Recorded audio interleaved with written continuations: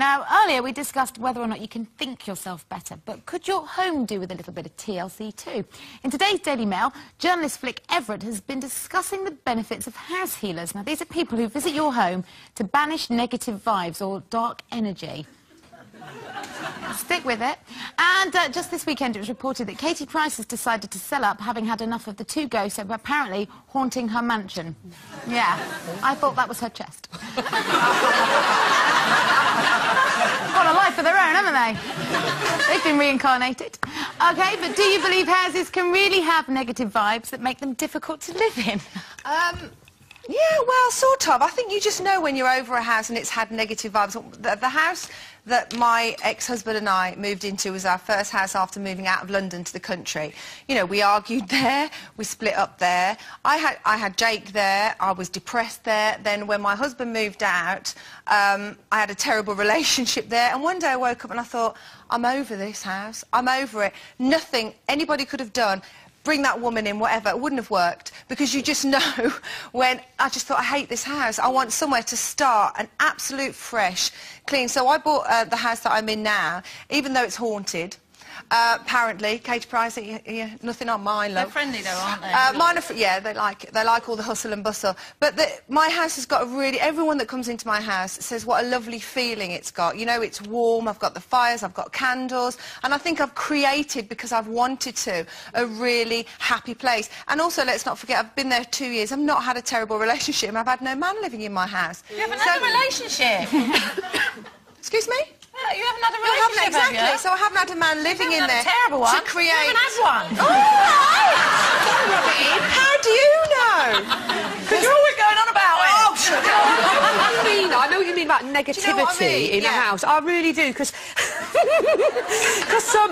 I believe that when you buy a house, it's a bit like falling in love with, you know, a person. You have to have a kind of passion for the house, don't you? Chemistry with the house. And I have to say, the house that we live in, I don't really have that kind of passion for. And there is quite a negative vibe for me, which I fight with this all the time. Well, no, but you've got to understand. The thing is, it's not the house I was meant to live in, Carol. Because I was very... Why are you there? Because my children love it, and my husband loves it. I was very pregnant with Jeremy, and we were going to move to this house that I loved, and we were gazumped at the last minute. And honestly, I felt like the Virgin Mary. I was there, nowhere to live, about to have my baby. All right, it's not that funny. Anyway, and so we had to buy the only house that there was, and I felt like, well, I don't really want this house. And then added to that, when we finally did move in, and the people that were moving out were very late moving out, it was absolutely filthy. I had to start and clean it with my baby in one hand and my Hoover in the other.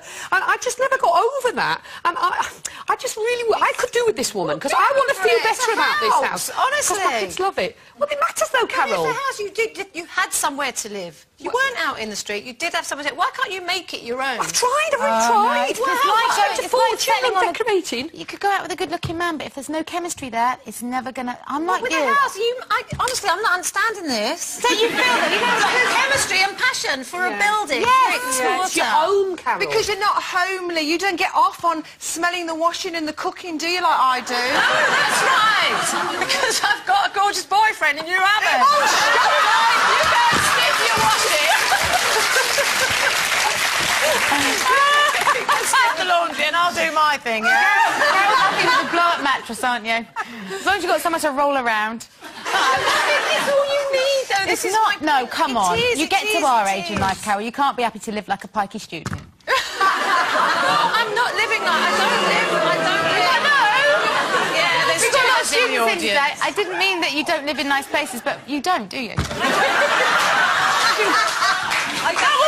It will come. You'll earn money, you'll get up, you'll wake up before lunchtime, it will be fine. Yeah, but who cares? I mean, really, as long as I've got somewhere to live, I don't mind, and I've got everything that I need. I've got something to sit on, I've got a bathroom and the shower, and that's it, and the kitchen works. And, you know, people are always coming around and saying, haven't you done anything to this flat yet? No! Why would I? How many years have you been there? 12. 12 years? Oh! Anything? No, nothing. I only decorated it because it caught fire. I wouldn't have done, but you are a student. I'm not a student. Honestly, if you came round, you'd think it was nice, but it's not like, you know, it doesn't... You wouldn't open a magazine and see my flat in there, put it that way. No. OK. So you'd never see it, would you? No, I Because you spent all day reading those magazines. OK, we're going to take a little...